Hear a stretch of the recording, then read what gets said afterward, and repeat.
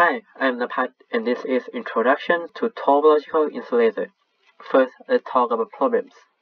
Our current world is driven heavily by electricity, technology, and computers. The last consume huge amount of energy, as much as 10% in first world countries. These computers contain transistors, a key component of CPU, which estimate global production in quintillions per year. That is 1,000 times more than the number of galaxies in the whole universe.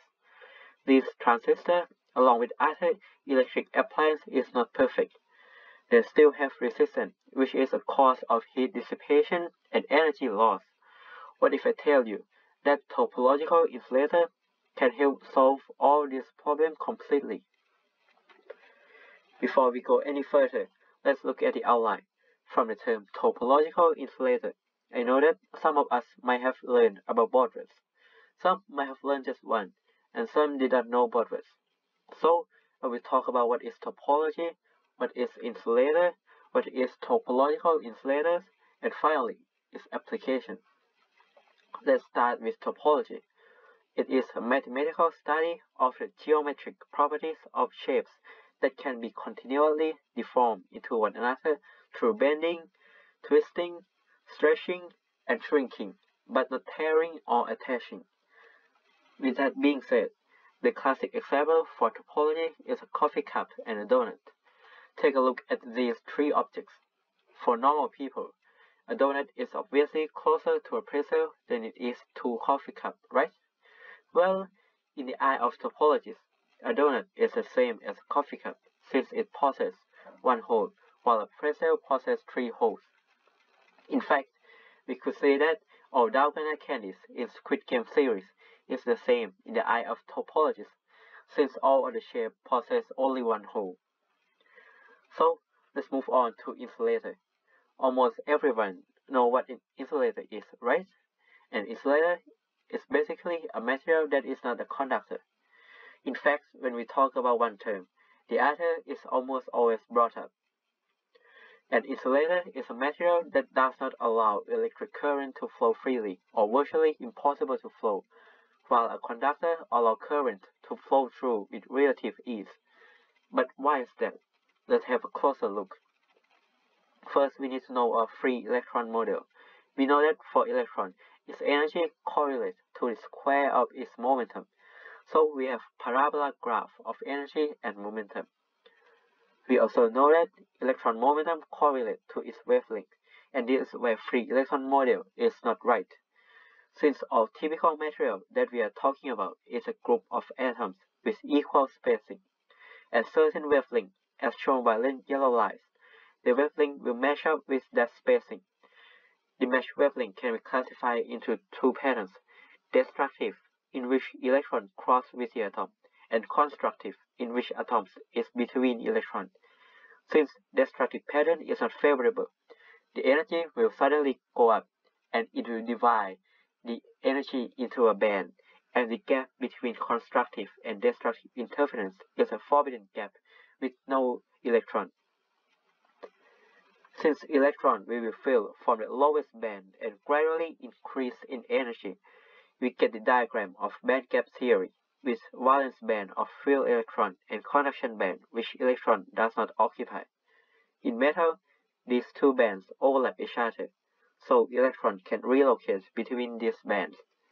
In insulator, however, two bands is separated by previously mentioned band gap, so electron cannot relocate due to the band gap. So we have come to topological insulator. It is electronic materials that have a bulk band gap like an ordinary insulator, but have protected conducting states on the edge or surface. Let's look at the band diagram. We can see that in normal insulator, conduction band and valence band is separated. However, in topological insulator, these two bands are connected by surface state, so electron can relocate. How is that possible? We're going to use Hall effect to describe it. Imagine electron in a material in a plane.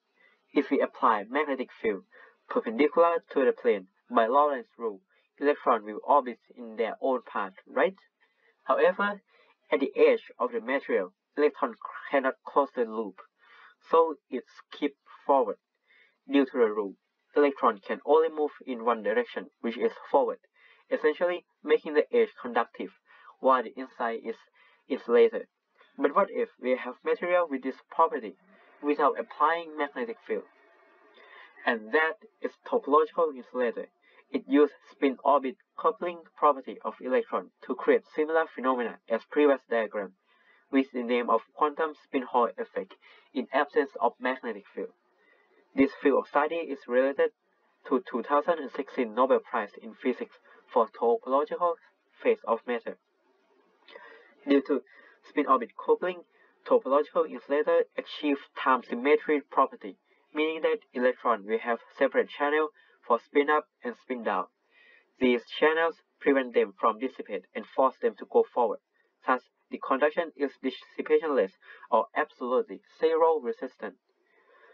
So, what is so topological about this topological insulator, you may ask?